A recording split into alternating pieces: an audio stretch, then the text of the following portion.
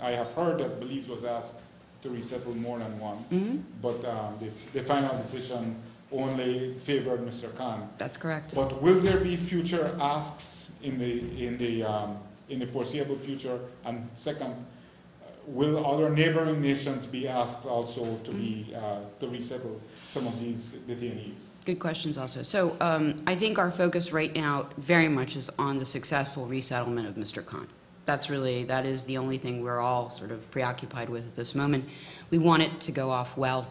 I don't think we would come back with a whole lot of other requests in the near future because, you know, that is our real focus. And let me just say also that I really hope, you know, that if you encounter Mr. Khan anywhere, I hope people will say hello. We have, with the resources provided by the United States government, arranged for a house to be purchased, to be furnished. A car will be bought that he selects. He has his phone, a laptop, all the amenities that a person would want to start a life. He, and I won't say where, but he will, the house is in a neighborhood in this country.